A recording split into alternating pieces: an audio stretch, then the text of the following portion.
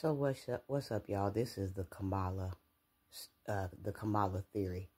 So listen, all of my life, right, I've heard this growing up, and I'm sure a lot of you have heard this growing up too. Well, if you're around men a lot. But everywhere I went, men that talk politics, y'all know I'm not into politics, so I really don't get into this type of stuff. But there was always a saying when I was coming up that they would never, ever let a woman in the office, that a woman don't have a place in the office being a female president. A woman ain't built to run the United States. I've heard this all of my life coming up.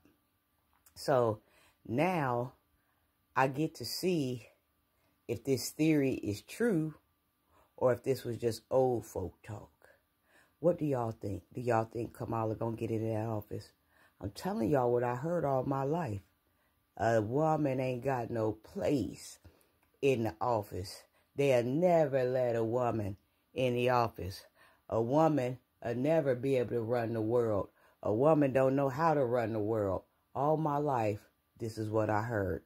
I was waiting on this theory when Hillary Clinton was in there and she was running. And I said, well, maybe after she didn't get in there, I said, well, maybe this is true. Well, now we up and we got another woman, Kamala. Let's see. This is the Kamala theory. Do y'all think she coming up in there? Let me know. Give me a thumbs up on YouTube if you think she coming in there.